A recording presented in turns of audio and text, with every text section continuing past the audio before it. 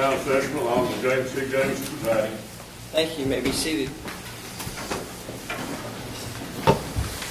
Miss Kara.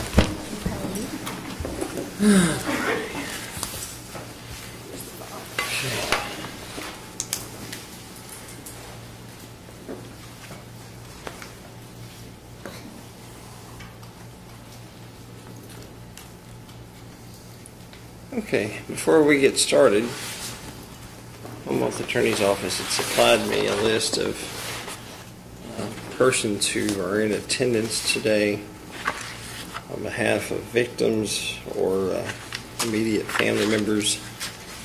So I just want to kind of run down that list real quick, and if I call your name, if you just raise your hand so I can see where you're at. Corey Dysinger. Okay, Corey, thank you. Jeff Dysinger. Amy Nelson. Greg Nelson. Teresa Cope. Brian Cope. Mary Michelle Thompson. And Jason Holt. Scott, is it Cosman? I'm sorry, Calvert. Cowan. Cosner. Cosner? I'm sorry, Scott Cosner. Can't read. Sorry, Mr. Cosner. Okay. Brian Evans. Mr. Evans. Larissa Smock. Beth, is it Cosner as well, or Cosner? Yes. Cosner.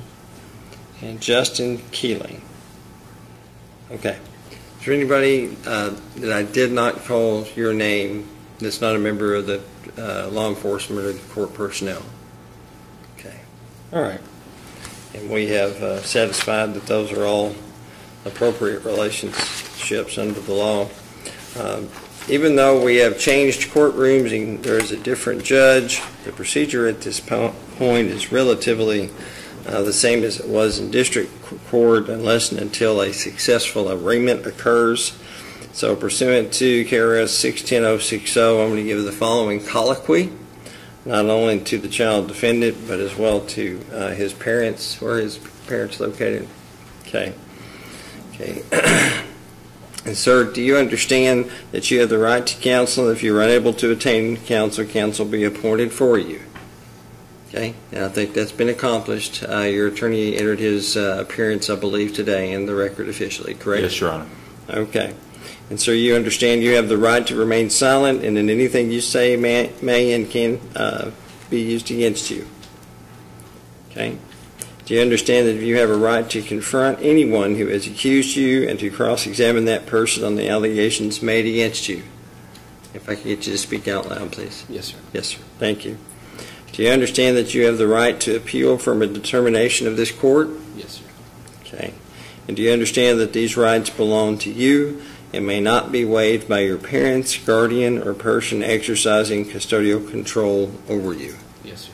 Okay. And then as to the parents, do you understand that you have a right to counsel and that counsel may be appointed to you that's separate counsel from that represents your child if you qualify for that?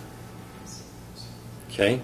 And do you understand if you have a right to remain silent and that anything you say may be used against your child? Okay? You understand that there exists a right to appeal from any determination of this court? Okay. All right. With that out of the way, we are here for arraignment. Are we ready to proceed with the arraignment process, gentlemen?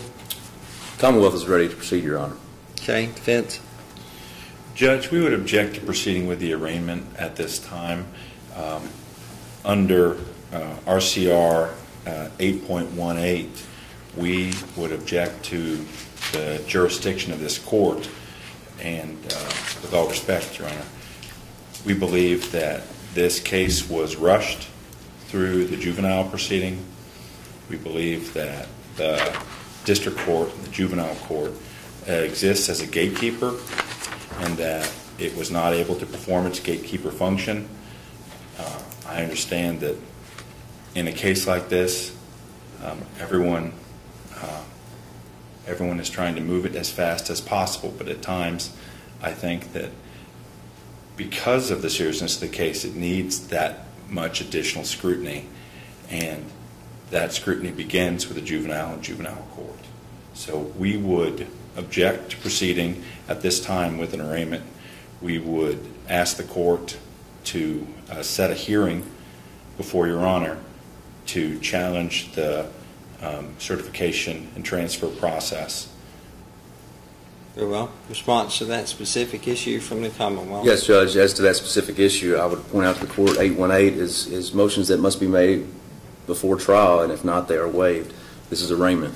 I don't know how long this will take before we get to trial, if we do go to trial, but that jurisdictional argument is not waived if not raised today. We can raise that at any point before trial.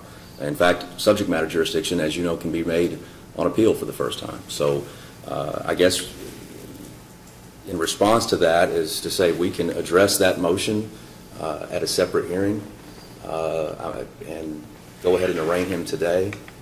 To me, the court is well aware of the circus that this has all created. I think to postpone this for any reason at all would just further complicate matters and judicial resources, and we adamantly oppose that. We are in circuit court. He was found as a youthful offender, and so this is the appropriate court, Your Honor. Okay. Well, without any evidence before me today, I have no reason to question that the appropriate process was followed. Given the allegations of the case, it would seem that not appropriately following the process as set out under Kentucky law to transfer a juvenile to circuit court, that would be a hard claim to make in this situation, but it could be made. But I have no evidence in front of me at this moment or any reason to believe that that process was not followed. So at this time, that motion will be denied. Other motions, sir? Judge, if we could approach along with the Commonwealth for one moment. Yes, you may.